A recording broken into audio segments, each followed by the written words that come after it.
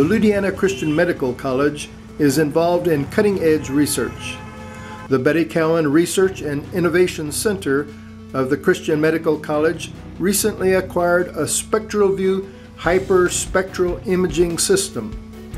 The system is a product of Applied Spectral Imaging, a company based in Israel, and is capable of performing spectral imaging in ranges from visible to near-infrared wavelength. The newest addition to the Betty Cowan Research and Innovation Center is a Hyperspectral Imaging System that we've recently acquired in May this year. Now this system actually will help us do a lot of imaging spectrally using the ranges from visible to near-infrared. So the range of the system is from 400 nanometers to 1000 nanometers.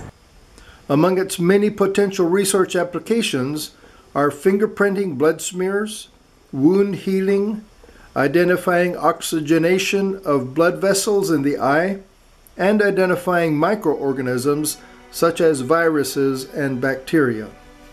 So this is basically, we've mapped the color on the tissue, showing you exactly where both the spectral profile can be picked up.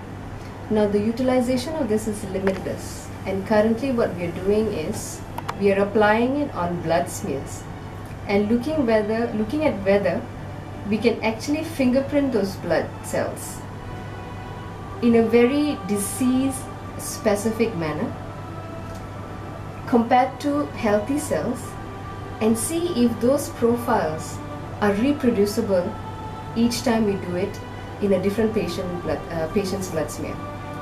Funds for the purchase of the imaging system came from the Ratan Tata Trust in the amount of $85,000 given in a 2-year Christian Medical College grant to support the Betty Cowan Research and Innovation Center of the Christian Medical College in Ludhiana.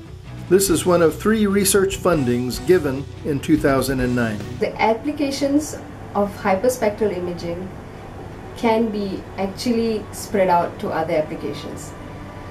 For example, we can be doing work on wound healing, for example, using the same method, spectrally profiling oxygenated hemoglobin versus deoxygenated hemoglobin molecules, and using that just spectrally to look at how the wound is healing. And that's something that people are developing currently around the world. There may be sooner or later some gadgets already within markets or clinical settings doing this, and it's absolutely quantitative and absolutely specific. There are other applications, for example, into the oxygenation of blood vessels in the eye, which people are looking into, and also areas such as looking at viruses, looking at pathogens, microorganisms, parasite, bacteria, even within blood smears. So these are just endless ways where hyperspectral imaging can be used. In October 2013, the Betty Cowan Research and Innovation Center sponsored the first international symposium and workshop called Spectral Imaging: Applications in Basic Science and Biomedical Research, with the aim of teaching delegates about the potential of hyperspectral imaging and providing them with hands-on experience. The area which covers visual light spectra, just regular colors, is still a region or an area of research which is absolutely untapped. And I think with this system being funded and now being present at Betty Cowan Research and Innovation Center, I think we can become a center for the country where we can help train people and even help them in collaborative manner to write grants where we can submit and actually tap into the limitless potential of using the hyperspectral imaging system.